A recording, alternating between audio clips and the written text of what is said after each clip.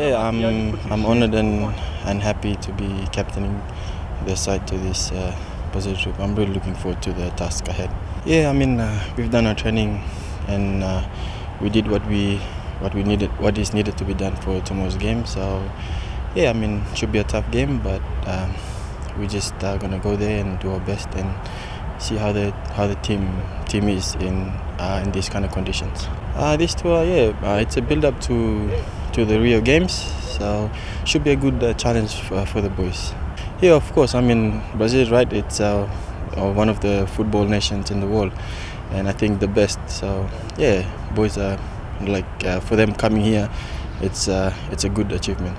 I mean so far it's been good. It's been a little bit cold in the morning, but I think we'll get used to it in days to come. Yeah, to the fans, just to back the team in any way possible and always be there for each and every one of us, and yeah, of course pray for us.